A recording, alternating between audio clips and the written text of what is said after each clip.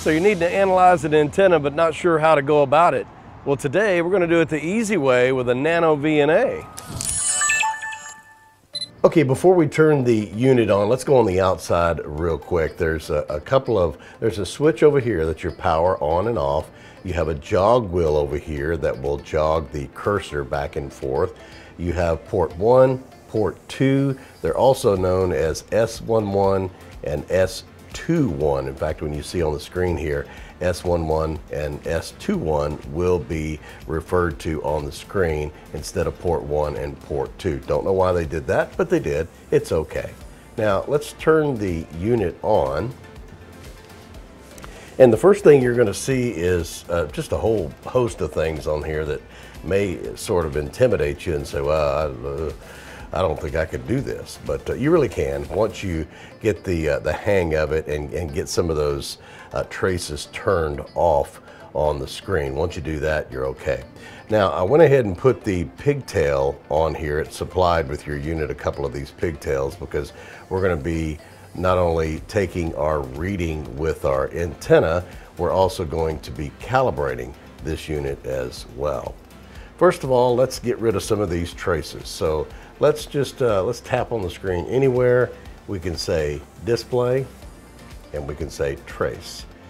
You see right there on the right hand side all the colorful traces that corresponds with what's on the screen. To turn those off, you just need to tap them twice.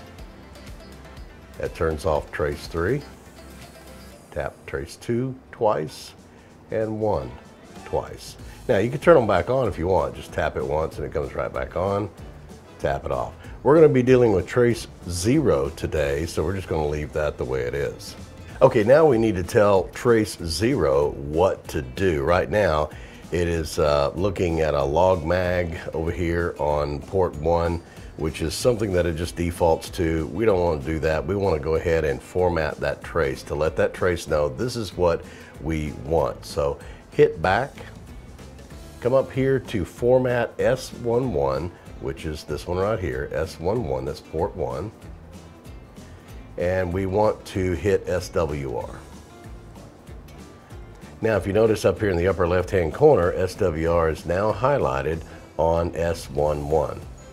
Okay, now we need to decide what frequencies we'd like to look at. Right now, it is set for 50 kilohertz all the way to 900 megahertz. So when you look at this screen right here, it's going to be looking at all of those frequencies. We want to narrow that down quite a bit. In fact, we want to look in the 10 meter technician band, which is 28.3 megahertz to 28.5. In fact, we want to widen that a little bit. We're just going to do the whole 10 meter band. And the way to do that is to hit back, hit it one more time. Now you need to come up here to stimulus, and you see start, stop, center, on down the line. We want to set our start frequency at 28 megahertz, so we say start, and we just say 28 M for megahertz. Now at the bottom it says 28 megahertz for start. The stop still says 900. We want to stop it at 29.7. So hit the screen, hit stop, and say 29.7 megahertz. Now it says 29.7. So this scale right here is only going to read from 28 to 29.7, which is the entire 10 meter band. So the frequency we want to see in the center of the technician band, which is 28.3 to 28.5. So I'd like to probably center that at about 28.4, because that's where the antenna that we made was pretty much cut for. It was cut for 28.4. So let's go ahead and go back to that, and let's say center, and let's just say 28.4 megahertz.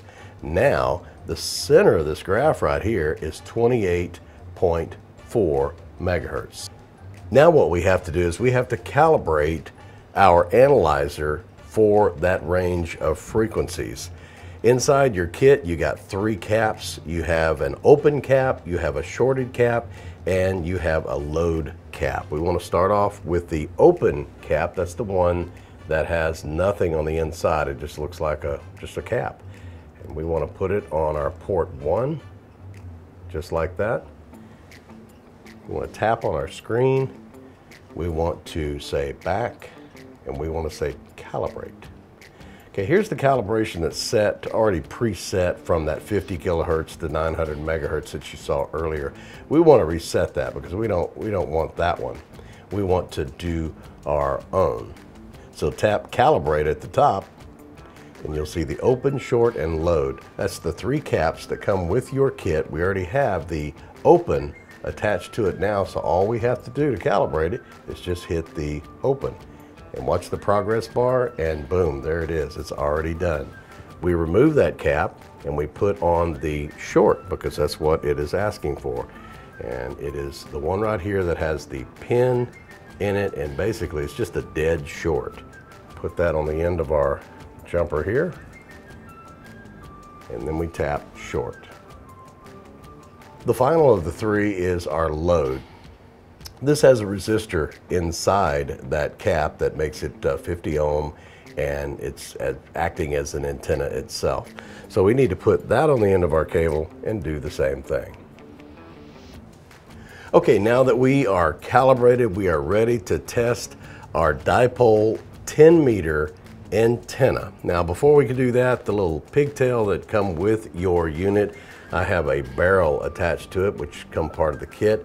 And we're going to have to put an SMA to an SO239 connector on there so that we can attach our antenna. So we put that on there so that we can put our coax line on. Now once we do, as soon as we put this line on, we're going to get that reading of 28.4 megahertz centered right in the center there. So keep an eye on that screen right there.